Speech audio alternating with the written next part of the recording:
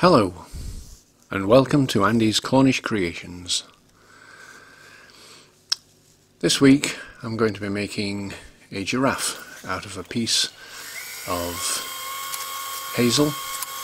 It's a hazel log, and it's a piece that I've tried to use before, but and I saw it was part turned, but it weren't quite, the diameter wasn't large enough for the project that I was wanting to do. So as you can see, this one was already part turned. Here I'm marking out for the body, so I'm parting off the top and bottom, and a couple of marks in the middle is the first one there is the thickest part of the body, and the second one is where it gets narrower towards the neck. I'm working here with a 3/8 inch spindle gouge, which I like to use on these kind of things. You could use a skew or indeed a bowl gouge if you wanted to, but I like the spindle gouge.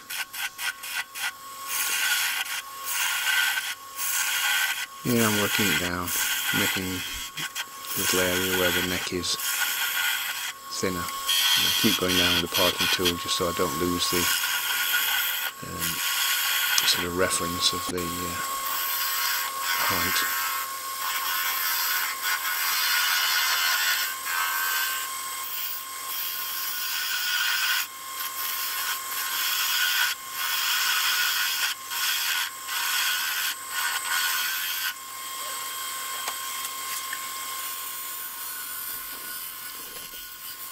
When I've finished with the spindle gouge, it does tend to leave a few sort of tool marks in there, sort of high points and low, and I find that if I go over it with an inch skew on its side, using it as a scraper, it just sort of takes out the peaks and troughs and evens things out. I couldn't use it on this part here that I'm doing because it'd dig in, so I used my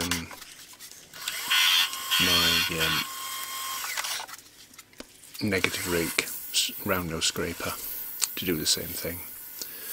Now I'm going over it with some sandpaper from 80 grit right down to a 400, and some sanding sealer here.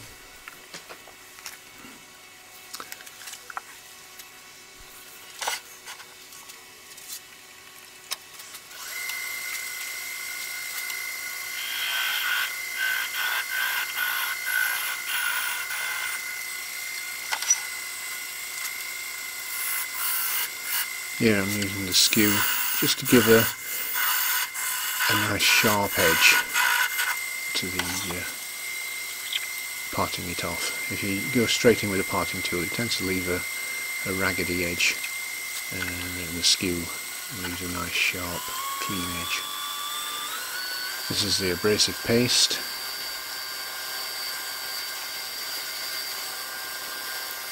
Polish off any excess. And then I've got some wood wax 22 just to give it a nice shine and a nice finish.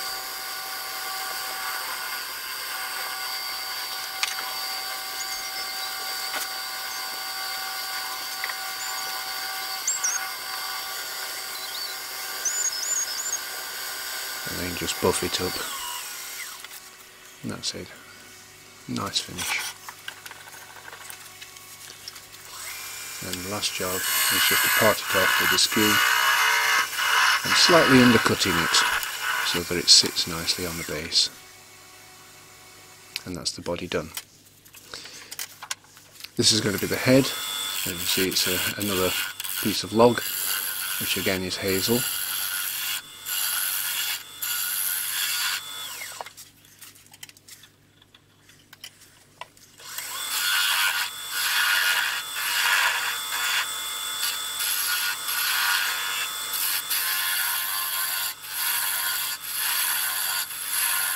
Again, I'm using the 3/8 inch spindle gouge.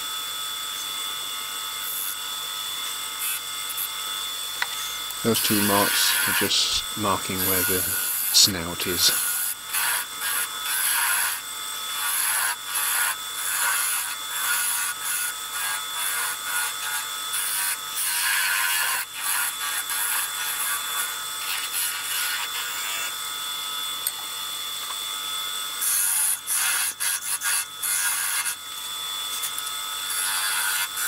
Again, parting it, but also using the skew, keep a nice clean edge.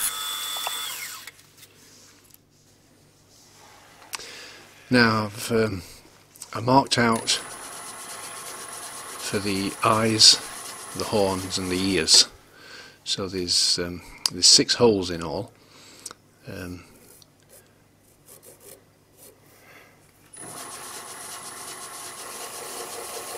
So these lines keep the eyes, ears and the horn parallel, and then I want a centre line so that they're nice and sort of equidistant from each other.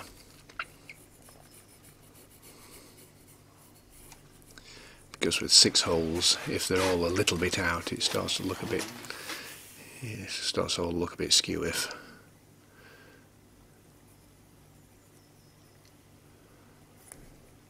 There are the eyes, that's the eye, that's the horn, and that's the ear.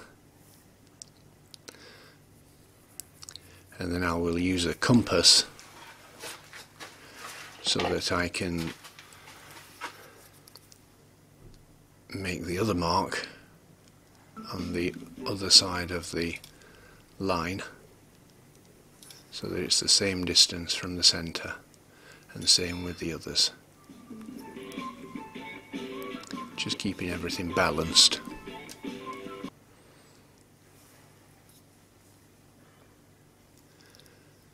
And I'm making the marks now because I want to drill it before I actually finish off the head, with the idea that what I tend to do is I tend to get when I'm drilling out the wood, it tends to lift the surface up a little bit, and it leaves the edges a bit raggy.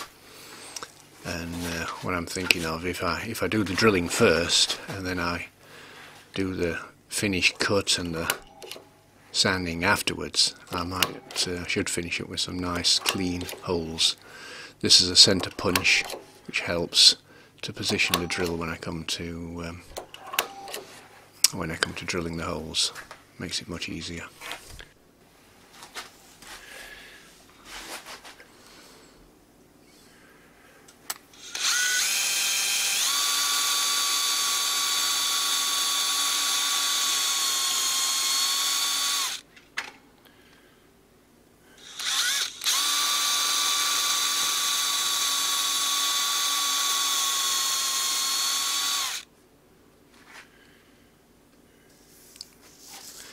There are the holes for the eyes, to take the little plastic eyes,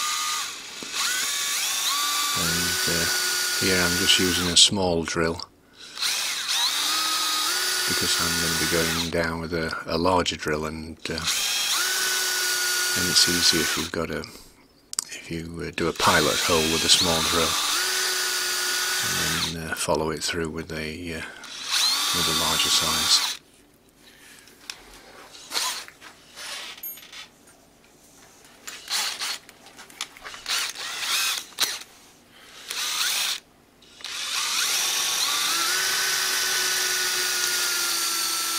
I think they're about 5mm holes,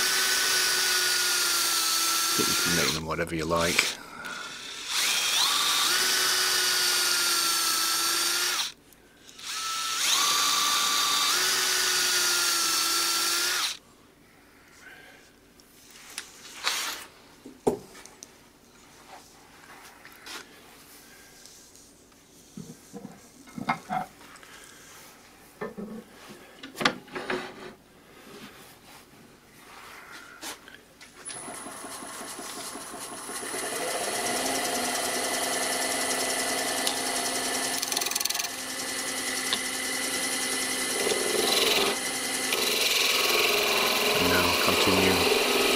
turning it with the spindle gouge, getting it to shape.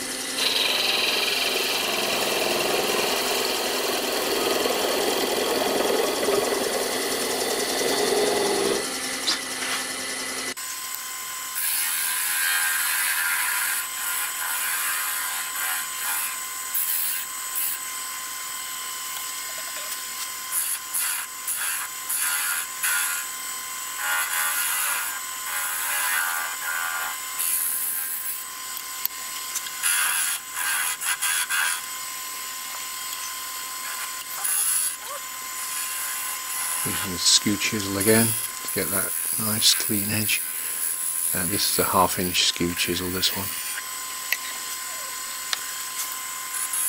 And then a round nose scraper, a smaller round nose scraper, just to get rid of those bumps.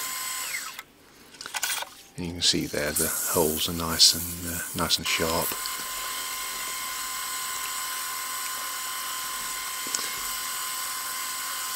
Add some abrasive paste and then some wax, and that's come up nice. Got the skew chisel, the 1/2 inch skew again, taking the tailstock off and just finish the back of the head with the skew, which leaves very little sanding to do.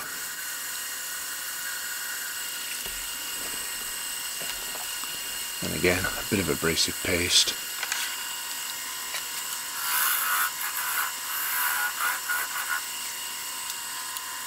And then parting it off with a skew this time to try and keep the cut as clean as possible. Now this is a piece of sapele, and this is to make the horns of the giraffe. It's about 1 inch long, and I'm using the spanner trick again. It's a 5mm spanner, so I know that if I use that spanner, the dimensions right for the 5mm holes that I've drilled in the head. I know that that's going to fit in nicely. I'll give it a little sand and then some abrasive paste and polish.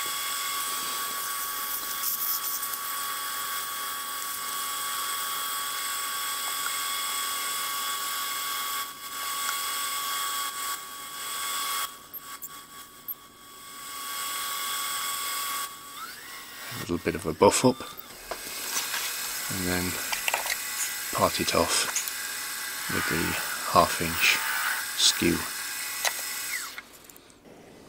Nice and simple. And there we go. Try it in, and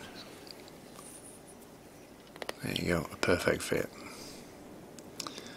There's another one of those to make, which I'll make off camera, but this is the one of the ears. And this is a piece of oak, this one. I'm just turning it to round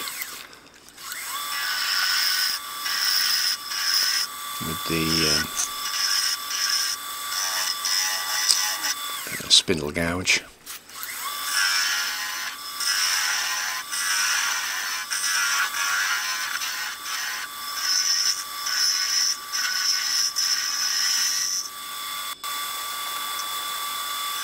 Just marking there the length that I need.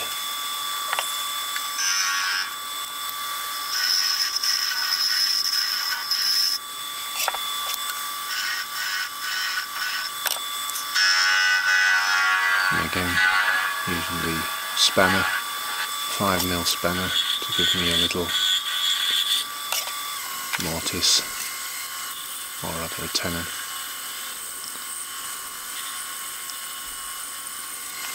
That will fit the 5mm hole that I've drilled in the head.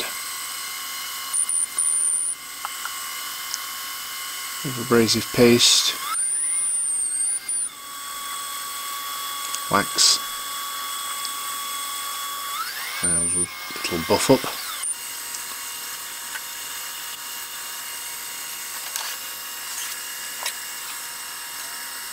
and again part it off with the skew chisel, and again fits lovely.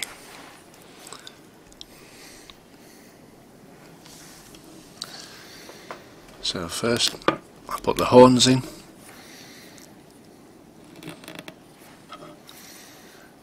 and then the ears,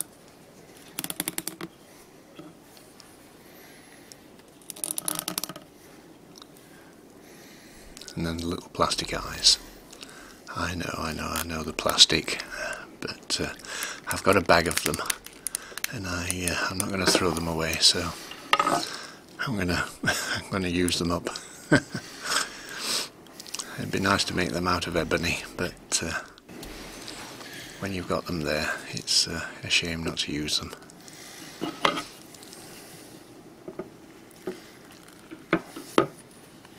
They're a bit of a tight fit, these. I could have made the holes slightly bigger and glued them in, but once these are in, they won't come out again.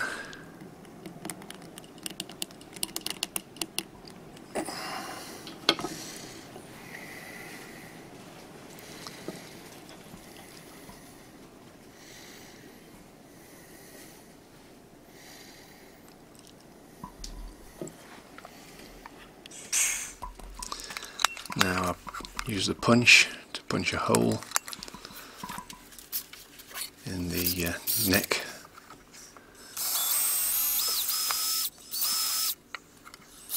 and drill a hole. I'll put a little flat on the bottom of the head just to sit it down nicely onto the neck, and then I used I think it was like a pea stick for a dowel, which just fit nicely. A bit of super glue on the dowel, and some activator to make it go off quickly. There it is, and that should hold nicely.